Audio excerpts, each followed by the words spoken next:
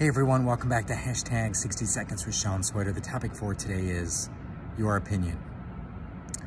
One of the great attributes of a leader is being able to hold your opinion. And what do I mean by that?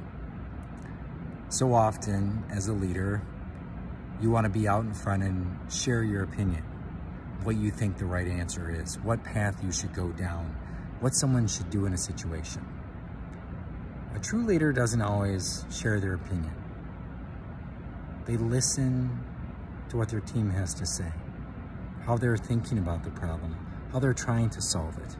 Now, you're not helping, but you're also not steering and directing. You're not telling them what they should think. Be a leader today. Hold your opinion. Hold your opinion till the end and let your team come up with the ideas. Empower them to make the decisions that are going to have the outcome that's intended to be. Hold your opinion today. Till next time, guys. Take care.